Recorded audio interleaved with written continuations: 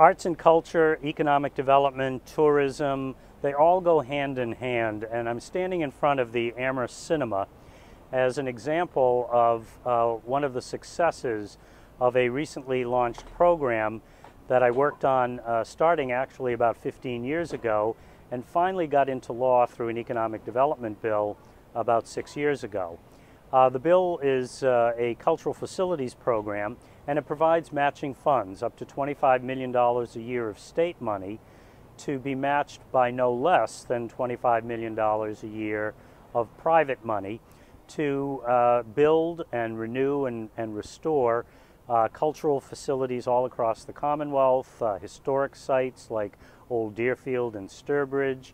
And in the case of this project, it was in the first round of grants offered by the Commonwealth in this program, and they received the largest grant ever in the history of the program to date, $625,000.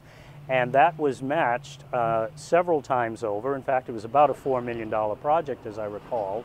So you see, even though we required only a dollar-for-dollar match, in many cases, and in fact I'd say most cases, the actual costs of the projects being funded with some state money are significantly larger than would be required for a dollar-for-dollar match. In fact, of the roughly $42 million already expended in the program statewide, over $500 million worth of private funds have been contributed.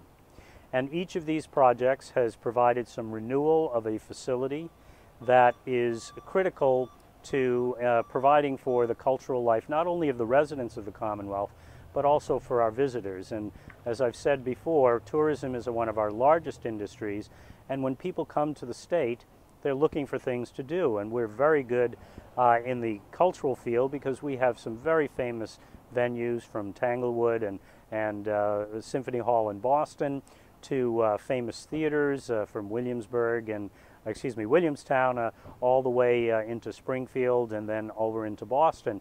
And so we also have historic sites from Old Deerfield and Sturbridge Village, Plymouth Plantation. These facilities, these sites need renewal from time to time in order for us to offer quality programs and experiences so that the tourists will visit us, will stay a little longer, and will choose to come back to visit us again because there were still some other sites they didn't get to see in their first or second or third visit, and it'll bring them back time and time again. Improving the quality of life, increasing the number of jobs, because these projects create jobs while they're being constructed, but they also employ people in these theaters and in these museums and in these historical sites. And there's also spin-off benefits to the community in terms of the purchase of goods and services as these organizations operate. So there are success stories all across the Commonwealth, like this one here, and the Yiddish Book Center, and the Academy of Music, all of which have benefited from this program that brings arts, culture, history, the humanities, together with economic development, downtown revitalization, and tourism.